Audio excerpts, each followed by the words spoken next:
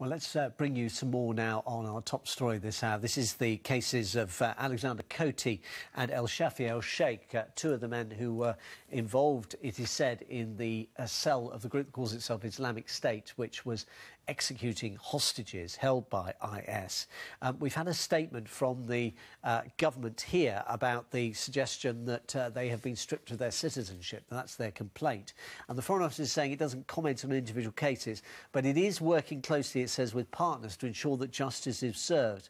We continue to work extremely closely with the US government on this issue, sharing our views, as we do on a range of national security issues and in the context of our joint determination to tackle international terrorism and combat violent extremism. Well, let's talk now to Carl Orton, who's in our Liverpool studio, as an independent researcher on terrorism and the Syrian war. Carl, thanks very much for being with us on BBC News. No great surprise in that statement from the British government, but there is, to say the least, some ambiguity about what would happen to these men, given that they are apparently now stateless.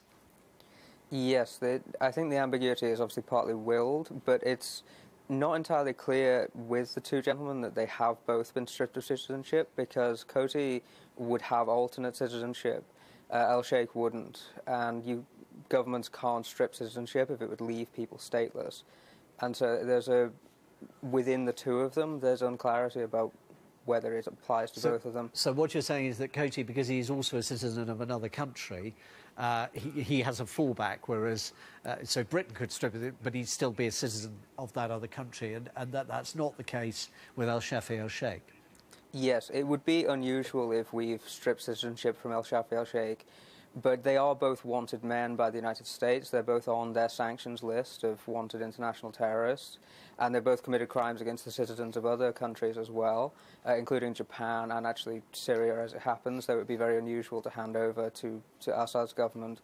So there are a number of ways this could go, and obviously there is the political problem, which is hardly any of the countries whose citizens went to join the Islamic State want to take them back. They'd prefer that they would stay abroad and not pose a security challenge internally. Nonetheless, presumably, they would like to see them put on trial. I mean, there are very straightforward arguments about if they've committed a crime, they should be prosecuted, but also, in a sense, the symbolism of it would be quite important, presumably, for countries, including this one.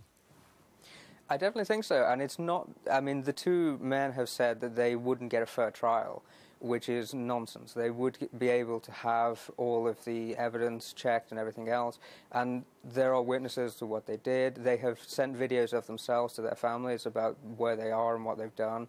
There are these kinds of things that can be processed. It would be very symbolic to have them tried, especially if it was tried at some kind of international tribunal.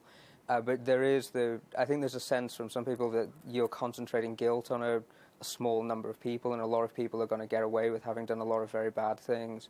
But yes, you're right, the symbolism of doing it would be very useful. And given that there has been a relatively successful process with cases like Rwanda, and particularly in the case of the former Yugoslavia, do you think there is appetite for some kind of international kind of judicial process to deal with Islamic State?